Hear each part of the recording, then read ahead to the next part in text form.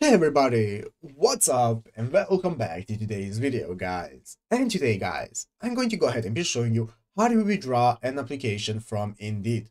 This is a very simple thing to do guys, but make sure to watch this quick and easy video till the very end and follow my steps correctly so you can know what to do and how to do it yourself. But yeah guys, let's get straight into it.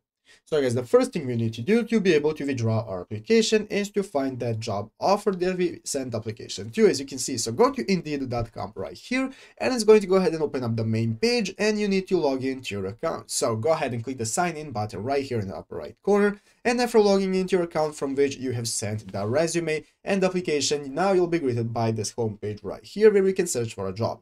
So guys, we need to go ahead and find a job that we applied to. So I'm going to search for something. Doesn't matter, just find a job that we can, and as you can see, let's say we have applied at this job.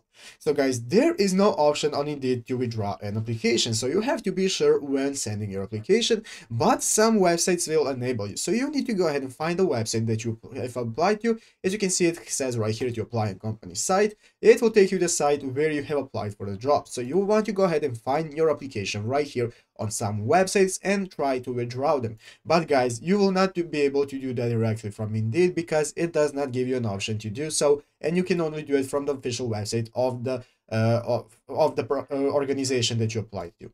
But yeah, guys, basically that is the only way that you can do that and the only option you have. So I hope this video was helpful. If it was, make sure to leave a like, subscribe to the channel. So you guys, thanks for watching, take care, and bye.